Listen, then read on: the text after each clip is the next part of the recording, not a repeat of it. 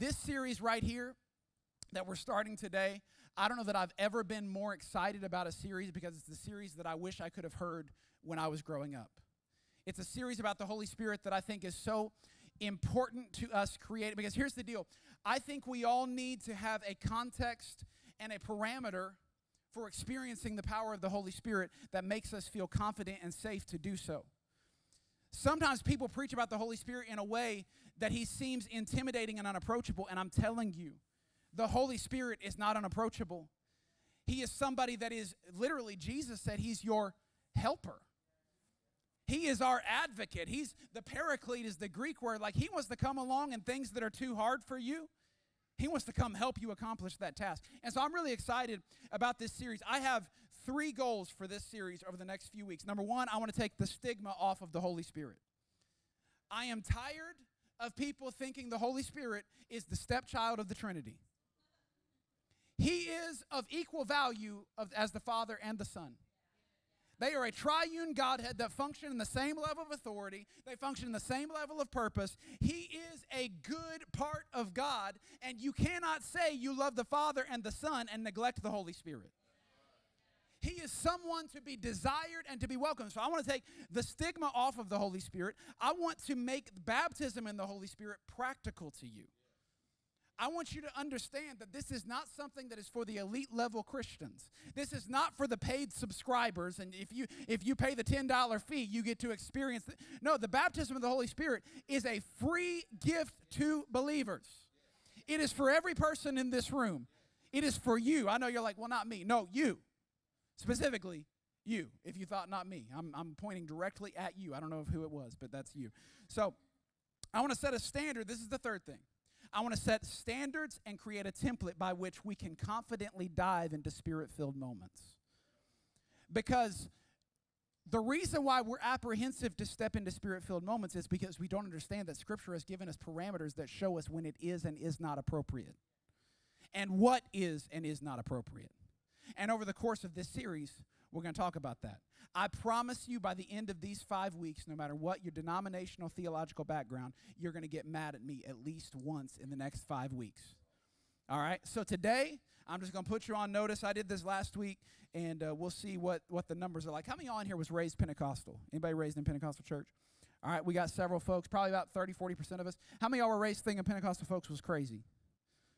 All right, some of y'all lying because you're a little nervous. You're like, I don't want to hurt their feelings, but you thought that was crazy. So I was raised in independent holiness Pentecostal circles of church, and so we had a lot of crazy stuff happen in church, and honestly, we had a lot of fun in church. Like, it got crazy up in there. We had all the ladies didn't cut their hair, and so they all wore it up really high, like the beehive thing. And they feel the Holy Ghost, and they start shaking their heads, and bobby pins start flying out. And that was like a real thing. That's not exaggerative. And so it was always somebody running around the aisles, somebody dancing, somebody falling out in the Holy Ghost. Like, all that was what I grew up in. And so I love Pentecostal worship. I love Spirit-filled worship. And so that's why I want us to jump into this series and create a context that it's safe to enter into that type of environment, because some of those environments started in the right place but went to an unhealthy place because they didn't have parameters. They didn't understand what Scripture was saying. And so to jump into this series, I want to kind of let you know where it all started. I want to set the stage for you because it was a mild-weathered spring morning, roughly 6 or 7 weeks after a culture-shaping trial had taken place in the middle of the night. They had captured this man that was being said to be an insurrectionist, was being said to be a heretic, and they had brought him before a makeshift trial, and they had condemned him to death by a Roman means of crucifixion for a Jewish crime of heresy. It was something that was unheard of. It was something that was actually illegal, but it had taken place nonetheless. And there had been a very public crucifixion of this Jewish rabbi named Jesus. Everybody had heard and seen this moment, but rumors had been circulating since 3 days after that. People had been saying, you know that Jewish rabbi they killed? He ain't dead no more. He got out of the tomb.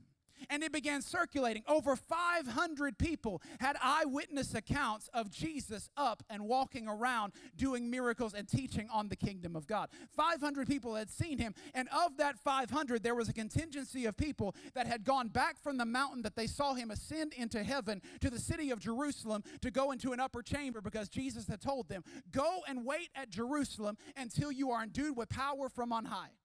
They had been given this task, and so 120 believers had gone into an upper chamber and began a prayer meeting seeking after the promise that Jesus had given them. For 10 days, they prayed and sought and wondered, what is this going to be like? The only context they had was, you about to get some power. You're getting filled with power. Jesus didn't give them a theological understanding of what to expect. He didn't tell them the words to say. He said, go wait and be filled. That was it. And so for 10 days, they prayed, and they waited, and they prayed, and they waited, until every Pentecostal knows, Acts chapter 2, when the day of Pentecost was fully come, they were all gathered in one place and in one accord, when suddenly there came a sound. You got to say that suddenly, real abruptly like that. When suddenly there came a sound from heaven like as a rushing mighty wind, and it filled the house where they were sitting, and they all began to speak with other tongues as the Spirit gave them utterance. They were all filled with the power of the Holy Spirit. Well, the backstory of this is that the reason we call it the day of Pentecost was because it took place during the Feast of Pentecost. And so there were people from all over the world that were gathered in the city of Jerusalem for the Feast of Pentecost. Well, when the Holy Spirit came and it was this sound of a windstorm and people speaking in all these different languages and cloven tongues like as a fire appeared on their head, it caught the attention of people outside of the room. And so people started to gather around this upper chamber where they heard a plethora of languages, and they heard what sounded like a windstorm, and they saw what looked to be fire, and they thought, what in the world is going on, to such a degree that they said, I think they're drunk. And so Peter came out on the porch with 11 other disciples, and he said, these are not drunk as you think they are. But here's the verse that we're going to read. This is kind of the foundation for what we're preaching about the next few weeks. Acts chapter 2, verse number 16. This is the King James Version as well, so it's more anointed and more spiritual. So you can go home knowing you actually read the Bible today.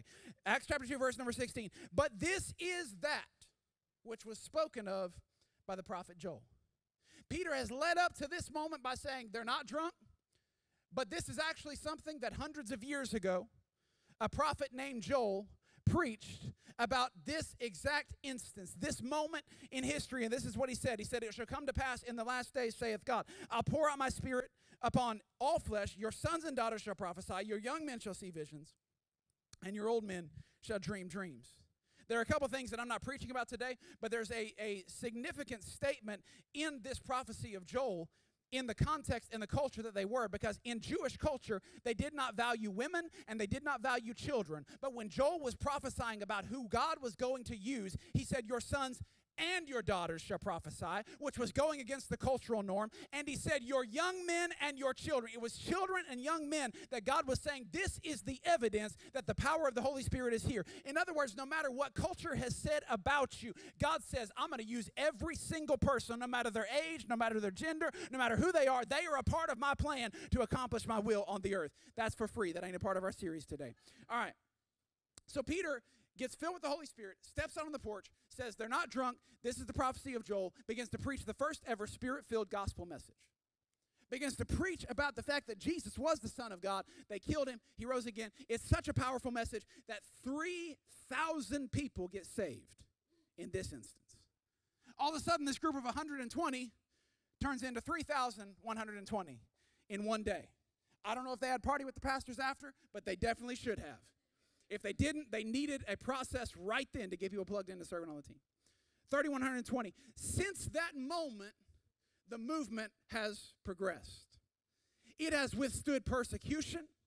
It has withstood emperors that said, I'm going to destroy it. It has withstood heresies that have said, we are going to taint it. It has withstood progressivism that has said, it doesn't apply. Can I tell you, regardless of what culture may say, the Church of Jesus Christ is still alive and active. People are still being saved. Bondage is still being broken. The Holy Spirit is still moving in the earth. And the truth of God's word is still the truth of God's word, no matter what culture tells us needs to be truth. No matter how much they tell us that it can't be right, the truth of God's word is still right. The church is still alive. The message is still the same. That 120 turns into 3,120, and it has progressed to now. It is believed that alive on the earth right now, there are 2.7 billion adherents to Christian theology. 2.7 billion people that profess Jesus to be their Lord and Savior. Now, here's the truth. Because there are 2.7 billion of us, there are about 2.698 billion opinions about how we ought to do church. Because just in the United States of America, that 2.7 billion people is represented by over 200 various denominations. Denominations is just, this is how we think we ought to do church. This is how we think we ought to read the Bible. This is how we think we ought to walk with Jesus. Worldwide, there are over 45,000 denominations. 45,000 approaches to the way that we do church. And one of the fastest growing movements within that denominational diversity is what's called the charismatic movement. You've probably heard of the charismatic movement. Back in the day, it would have been called Pentecostal. It's been called Spirit-filled. But charismatic is drawing from in 1 Corinthians chapter 12, when Paul speaks of the gifts of the Spirit or spiritual gifts, the word that he uses, the Greek word, is charisma, which is the marrying of two words. Charis, which means grace. Ma means gifts. So it's gifts of grace or gifts of the Holy Spirit. Charismatic simply means I am a person that believes in the operation of the gifts of the Spirit. So it's a tying to 1 Corinthians chapter 12. Well, what are the gifts of the Spirit? I'm so glad you asked. It's very convenient because that's what I'm about to read to you. 1 Corinthians chapter number 12 says this. Now concerning spiritual gifts or charisma, brethren, I do not want you to be ignorant. But the manifestation of the Spirit is given to each one for the profit of all. This again is not where I'm going today, but every individual gift of the Spirit that's given to your life is not just for your life. The gifts of the Spirit are given for the purpose of profiting all of us.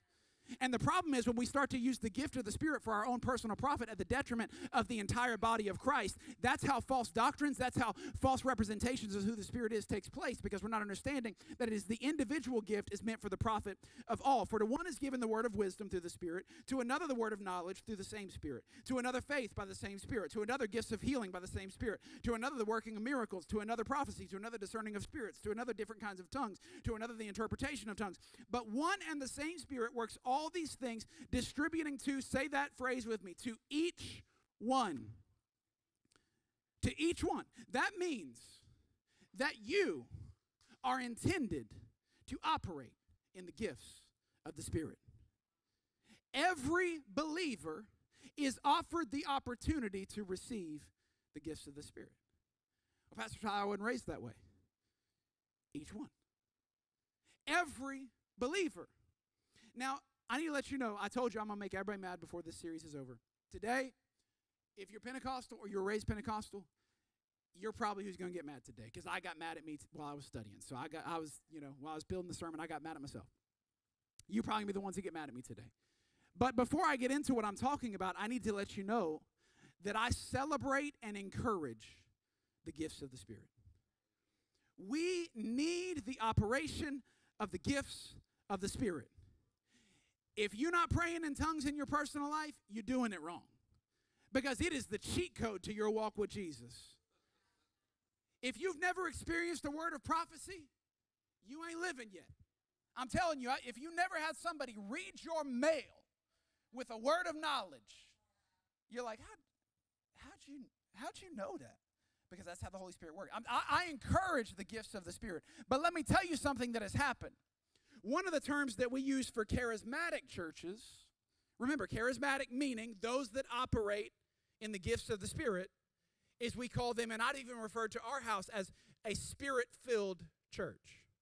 Why is that problematic? Walk with me logically for just a minute. Because we're saying if a church operates in the gifts of the Spirit, that church is therefore filled with the Spirit. The consequent logical arrival from that is that if a believer operates in the gifts of the Spirit, the believer is filled. The problem is Acts chapter 2 tells us that, put that verse back up, Acts chapter 2, verse number 2, I think. Go back. I didn't give you guys this. Acts chapter 2, you can look in your own Bible. Acts chapter 2, verse number 2. It says that they were all filled and began to speak. It doesn't say that they began to speak with other tongues and so they were filled with the Holy Spirit. It says they were filled with the Holy Spirit and began to speak with other tongues. Because the gift does not make you full of something. Being full of something makes you operate in the gift. And the problem is, in charismatic churches, we have a lot of people that are saying, I'm full of the Spirit because I'm operating in the gift. And they're speaking in tongues and talking like the devil. They're prophesying and then gossiping. They're getting a word of knowledge, but then treating people like they're trash. Because you can fake a gift. You can operate and present yourself as having a gift and not be full of the one that you're supposed to be representing when you're operating in that gift. And I'm just going to tell you what my heart behind this series is. I do not want to be a church, a pastor, or Christ followers that speak in tongues and then don't walk in the nature of the Spirit we're supposed to be full of. This whole Pentecostal movement, I talked about this later in the sermon in first service, but the whole Pentecostal movement was born from this place that if you study history, some people don't like this part of history, but there was a man named Charles Parham that traveled the world preaching on the baptism of the Holy Spirit in the early 1900s. Topeka, Kansas was one of the biggest moves, revivals. Well, in the process of him traveling the world preaching about the Holy Spirit, he began to do classes on being baptized with the Holy Spirit. At one of these classes, a man named William Seymour showed up to step into the class, walked into the room where Charles Parham was teaching on the baptism of the Holy Spirit. Charles Parham looked at William Seymour, who was a black man, and said, "You got to get out of here because there ain't no black people allowed in this class." So William Seymour walked out of the room and stood at the door as Charles Parham taught on the baptism in the Holy Spirit. He didn't get mad. He didn't get offended. He didn't necessarily like what was happening, but he said, I don't necessarily like that man, but the Spirit that he's talking about, I want that.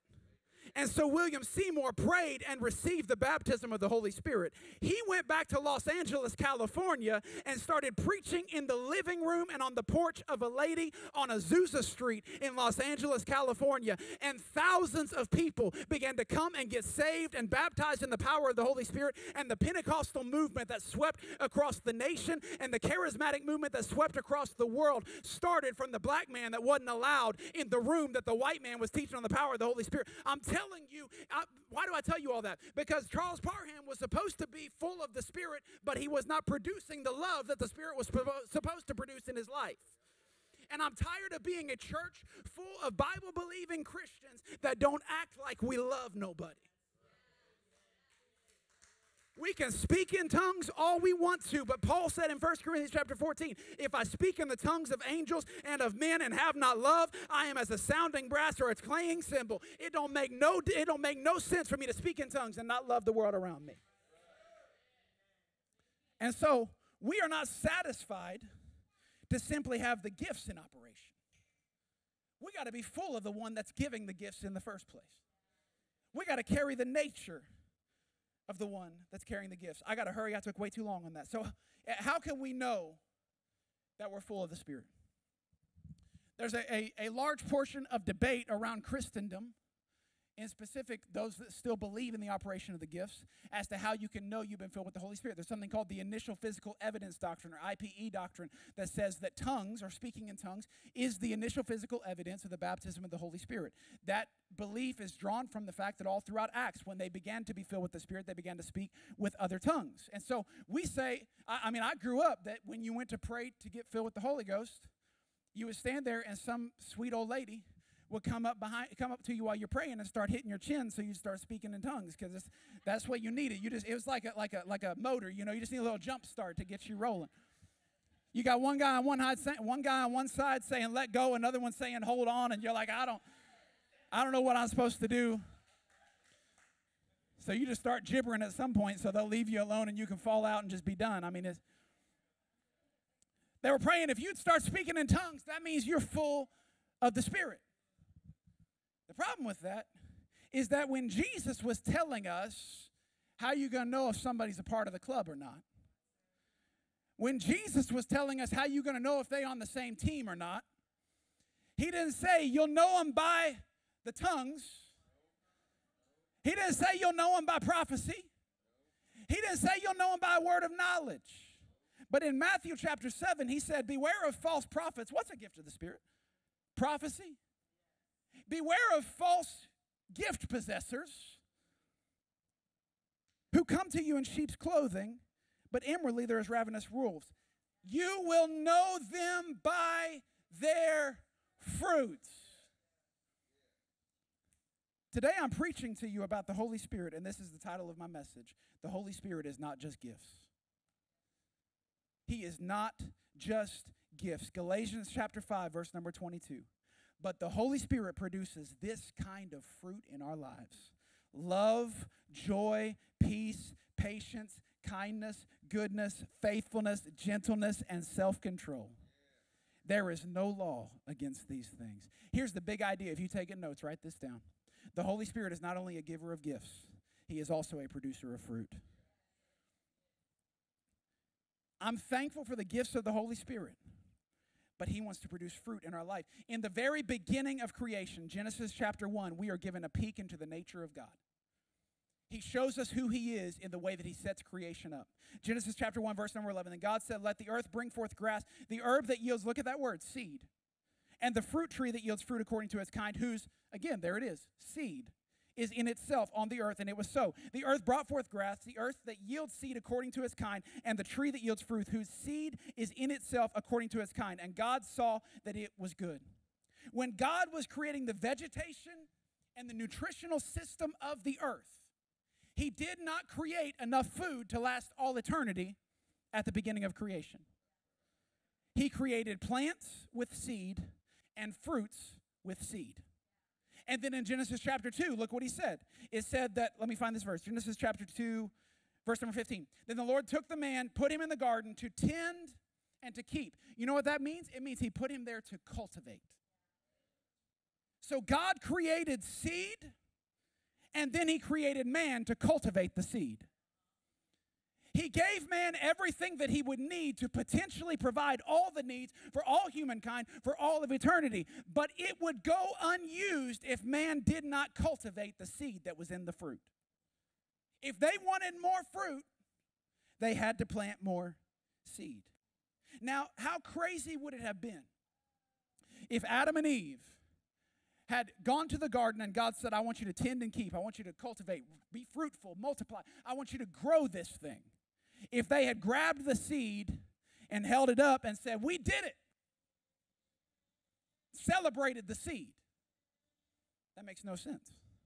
Because the seed, nobody gets hungry and says, you know what I need? Like, I'm hungry. I need some seeds. No, when you're hungry, you need the fruit of the seed. When you need nutrients, you don't need seeds, you need plants. But you don't get plants if you don't plant seeds.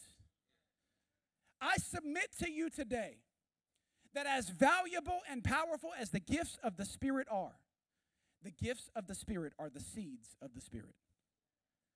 He intends for us to take the seed and sow the seed of the gifts for the purpose of producing the fruit of the Spirit in our lives. But many of us experience the gifts of the Spirit and begin to celebrate the miracle of the seed, and as such, never produce the product of the fruit. Because we are not utilizing what God has given for the purposes that he intends for it to be utilized.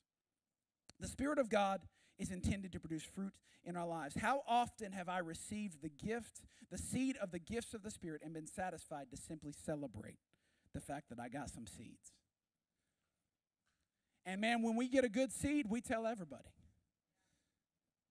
Look at the seed that I got. I can prophesy. I gave a prophetic word, and it was right. I spoke in tongues. I gave a message in tongues. We celebrate. We wear them like a badge of honor. But the seeds are meant to be planted, not celebrated. We welcome them. We want them. But they are not standalone products within themselves. They are meant to produce something. We receive the gifts of the Spirit in our services and slap on the title of Spirit-filled. But operating in the gifts is not necessarily being Spirit-filled. The true testament of being Spirit-filled is being Spirit-developed. See, I can walk in a gift of the Spirit and operate in a gift of the Spirit and not really change all that much. But I ain't producing the fruit of the Spirit unless I'm letting him do a work in me. And there's a whole lot of people and a whole lot of churches that are full of gifts and barren of fruit. May it not be said of this house. May it not be said of my life. I'm thankful for the gifts, but they are the seeds. The seeds are intended to equip us for the cultivation of our lives. When I receive a word of prophecy, it's to give me steps to take in order to tend and to keep the garden of my soul. When I receive the gift of tongues, it's for the purpose of praying, where Jude said it like this. He said that when I pray in the Spirit, I'm building myself up in the most holy faith. What does that mean? It means I'm cultivating something out of me. I'm growing fruit out of me as I pray in the Spirit, because the gift is a seed that I'm supposed to plant and cultivate. So when I receive the gift of tongues, it's for the purpose of praying what I don't know to pray, and I tend to grow a garden in my soul, to tend and to keep the garden of my soul. The gifts are seeds that I am to plant in order to bring about the harvest of fruit. Here's the big idea. The release of the gifts is an act of providence, but the continued development of the fruits is a manifestation of partnership. Because here's the awesome thing about this, is God begins this process just like he did in Genesis. He gives us the seed. He gives us the gifts. You and I cannot cultivate the authentic gifts of the Spirit in and of ourselves, no matter what we do. They are a gift of the Spirit. But the fruit of the Spirit will not be produced in our lives without us partnering with the Spirit. We have responsibility in this equation. Therein lies the statement that causes many churches and Christ followers to back away from this, because it's the word responsibility. We like to believe that it's all on God to make anything happen. And there's some stuff that only God can do, but God will not do what I can. God will not break chains in my life that I am not willing to put discipline in place to protect me from. We're coming and praying for deliverance from the same thing 43 times and not changing any patterns in our life. You cannot self-discipline yourself to freedom, but don't you dare receive freedom and not put discipline in place to protect it. Because when God sets you free, we have responsibility to carry that. That's part of producing fruit. It's understanding that I have a responsibility of cultivation. I'm not saying we can produce the Spirit on our own, but there's nothing that a farmer can do to create the seed, but also the seed will always be the seed unless the farmer plants it. And if we want to produce the fruit, we have to plant the seed. I got to hurry. I'm almost done. Interestingly enough, having a mentality that is focused on producing the fruit creates a filter for how to handle the seed. Because I told you Galatians chapter 5 gave you this whole list of things that we're supposed to possess: love, joy, peace, gentleness, long-suffering. I misquoted it, and I'm lost. So Galatians chapter 5 gives you all the fruit of the Spirit. You can read it. That's your homework. 1 Corinthians chapter 12 gives us all the gifts of the Spirit, which is the seed of the Spirit. If you're looking at, if you talk to business coaches, organizational coaches, whatever, they tell you to imagine where you want to be in 5 years, 10 years, whatever level you want to go to, and then reverse engineer that place to figure out what you need to do today. And so, understanding Galatians chapter 5 is the ultimate goal of the Holy Spirit for your life. He wants you to be a person that possesses love, joy, peace, long-suffering, patience, gentleness, kindness, self-control. He wants you to possess those things. So our job as Christ followers is to reverse engineer a life that is full of those things all the way back to the carrier of the seed or the gifts of the Spirit, and ask, how do I take this gift and sow it in such a way that is going to produce this fruit? When I have that understanding, I can know that the gift will never contradict the fruit. The gift will never be a barrier to what the fruit wants to accomplish in my life. And that creates a filter by which we can operate in the gifts of the Spirit.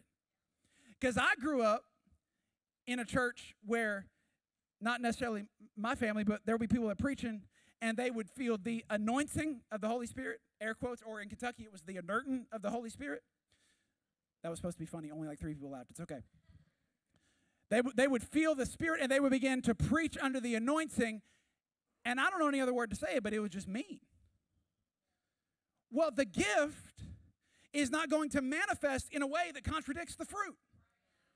And so if I'm mean-spirited, it's an indication that ain't a gift of the Holy Spirit. Because the fruit produces love. People preach stuff, and it's amazing. There was a guy a couple years ago that had a prophetic dream. And he recorded a video on YouTube. He said, I've never had a prophetic dream before, but I had this dream. And put it on YouTube, and like 300,000 people watched it in like 2 days. It was crazy. It went viral. Well, wouldn't you know it, the next week he had another prophetic dream? Never had prophetic dreams before, but now he has an Instagram or a YouTube following, about 200,000 subscribers, that are waiting on the next prophetic dream. And all of them were about doom and gloom, and it's going to be terrible. And I can't tell you how many times I went to Walmart because there was about to be a shortage of milk during COVID. Anybody else go buy every grocery, and then the shortage, the FBI never shut it down? I'm the only one. Okay, that's fine. I'm a conspiracy theorist, I guess. We went toilet paper was real. That was a struggle. It was a struggle bus was real. That was a struggle. But as they began to say, I'm prophesying, it was always fear-inspiring. The fruit of the Spirit is peace. And so how am I going to tell you that I'm operating in the gifts of the Spirit and sowing fear into your life? I'm not saying that we never talk about things, and there needs to be a healthy fear of the Lord. But if all I'm doing is saying the world's going to crumble, the world's going to fall, this government is going to fall, if that's all I'm doing, and I'm never pointing somehow that back to the finished work of Jesus, prophecy is to point to Jesus. The gifts of the Spirit are to point to Jesus. Everything the Spirit does is about Jesus. The gifts should not contradict the fruit. Now, you might have said amen up until now, but this is where I'm going to lose all my Pentecostal folks right here. I want you to go to the last verse in Galatians chapter 5. As we look at the gifts of the Spirit, or the fruits of the Spirit, gentleness and self-control. I can't tell you how much I wish that was not listed in those fruits. Because, again, I've been in settings where the Spirit was moving and people started doing some straight up crazy stuff. We used to go to this one church. My brother used to preach there. My brother started preaching when he was 13 years old. And so we went to all kinds of places because anywhere that would let a 13-year-old preach, that's where we went. So we went to this one church, and every single time we went there, this lady would get a word.